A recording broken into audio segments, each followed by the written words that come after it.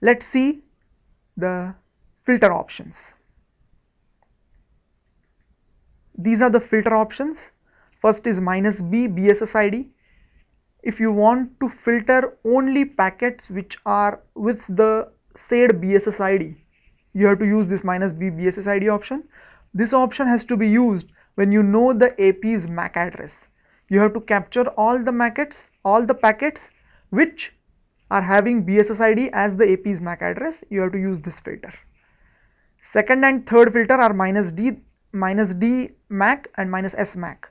-d is the destination MAC address and -s is the source MAC address.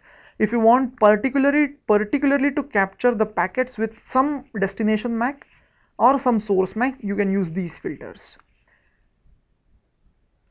Currently I am just explaining what these filter options are.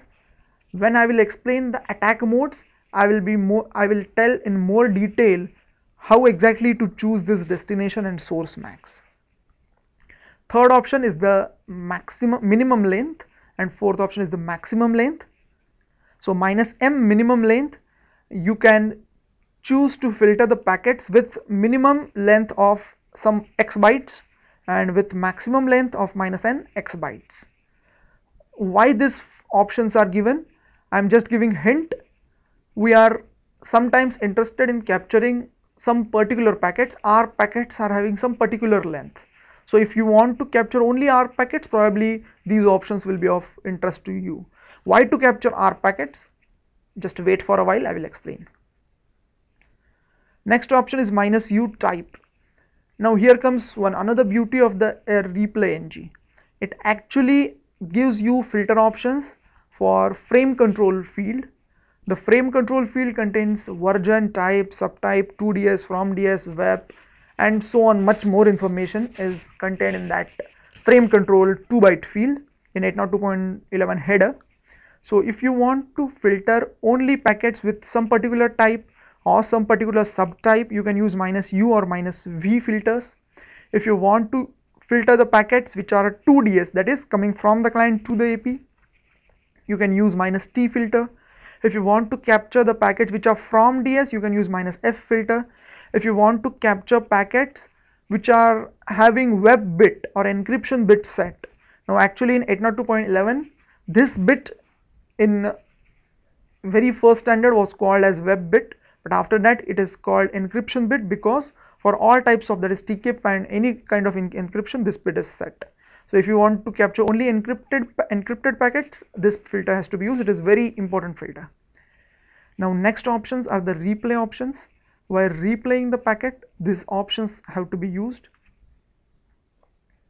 Once you have actually captured the packet, AireplayNG also gives you ability to change some of the contents of the packet while replaying that packet.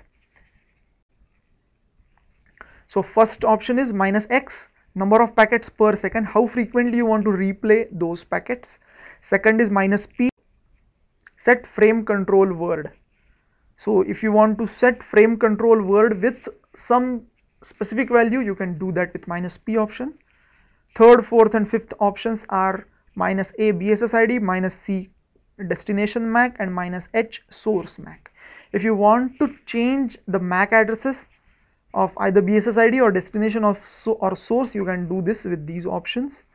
Next is ESSID. Now very important thing to note, all these replay options will not be applicable in every attack.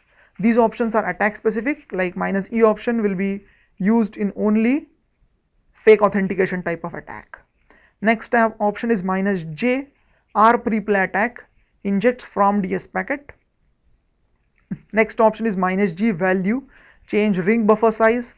And next very important option is -k IP, destination IP can be changed, -i source IP can be changed, -o number of packets in one burst. Actually AireplayNG sends packets in burst, so in one burst you want to send some X packets, you can use that with -o option. -q, seconds between keep alive. Why, if you actively associate your client with the AP, this keep alive packets are important so that the association remains persistent. So this minus Q option will be used in that time. And the last option is minus Y, key stream for shared key authentication. You can use this for shared key authentication. What exactly is this? I will explain in a short while. How these attack vectors have to be used, look for next video. Thank you for now.